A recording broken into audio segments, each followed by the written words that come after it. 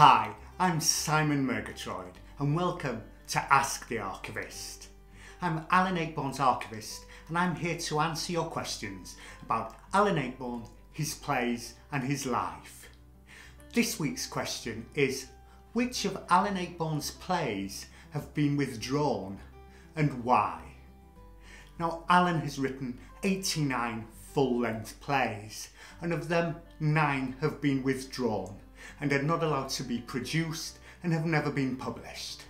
So this is a guide to those 9 plays and why they've been withdrawn over the years. We begin with his first 5 plays.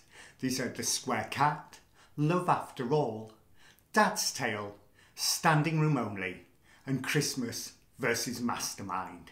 All 5 were withdrawn and haven't been published or produced since the 1960s. The reason they were withdrawn is because, as Alan has frequently pointed out, they're plays written when he was first learning his craft and not necessarily of a quality one would want to see on stage again.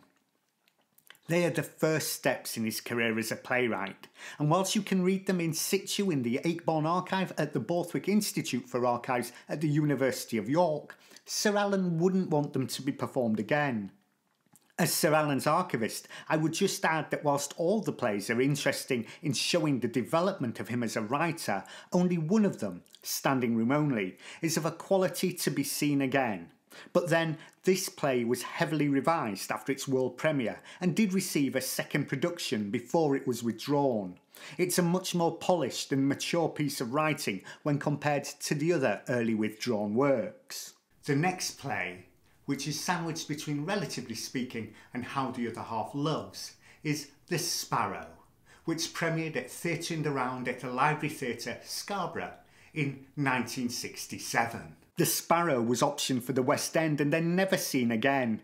Its failure to find a West End production and some undeserved knockback against its writing led the play to be eventually withdrawn. It's actually not a bad play, and it also marked the professional acting debut of John Nettles. But it has a distinctly different feel to Alan's other works of this period, almost moving into a Pinteresque type territory. And this was not what his West End producer wanted. He wanted the next Relatively Speaking, and The Sparrow wasn't that. The playwright has often said it would have been interesting to see how The Sparrow would have fared had it received further productions, but it got lost between the success of Relatively Speaking and How the Other Half Loves, and is now largely forgotten. We then have, notoriously, the Andrew Lloyd Webber and Alan Ayckbourn musical Jeeves, which opened in 1975 in Bristol before an infamous and short-lived run in the West End. The musical was withdrawn soon afterwards for obvious reasons, not least that it was an over-ambitious and over-complicated attempt to adapt Woodhouse's Wooster and Jeeves novels for the stage. 20 years later, it was completely revised and rewritten as By Jeeves, which was considerably more successful and is available to produce. But there's no chance the original Jeeves will ever reach the stage again. We then jump to the 90s and the family play, the musical Jigsaw play. This is a very obscure piece which premiered at the Stephen Joseph's Theatre in the Round in Scarborough.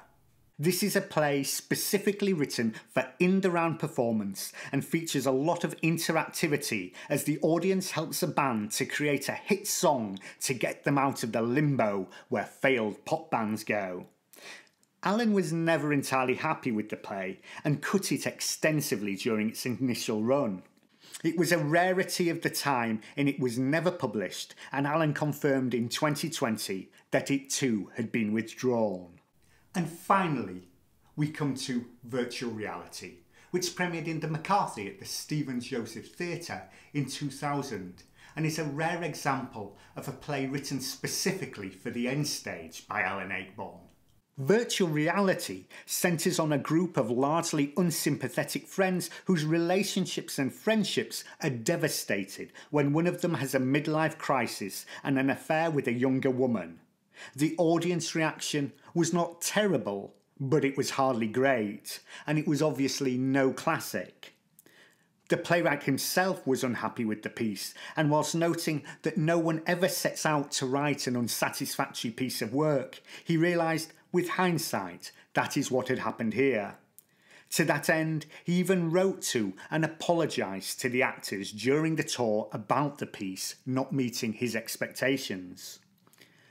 Unlike some of Alan's plays, which have had unsatisfactory initial productions but which Alan has then gone on to revise and have success with, he abandoned virtual reality. It was immediately withdrawn and has never been seen since.